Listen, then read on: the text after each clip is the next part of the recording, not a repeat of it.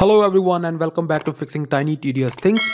In this video I'm going to give you update about Google's URL inspection tool.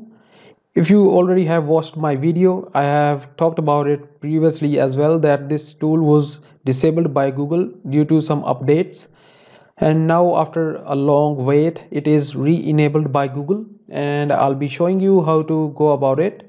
So here is one of my recent blog posts on onlineCoursesGalore.com. I want to index it in Google, so let's pick this URL first, and I'll be going to Google Webmasters. I'm already logged in.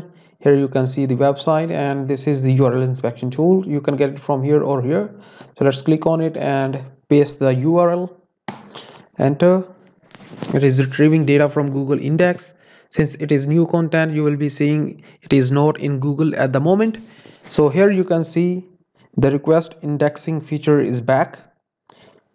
It was grayed out earlier, but now it is enabled. So let's click on request indexing, testing if live URL can be indexed.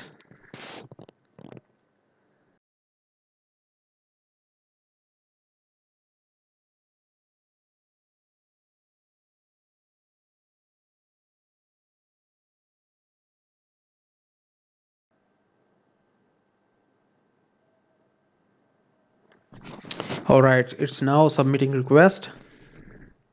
Okay, so indexing requested. URL was added to a priority crawl queue.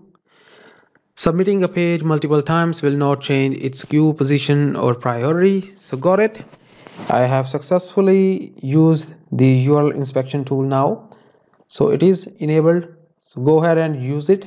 So here it is back. Start using it. Get your content indexed in Google using this tool.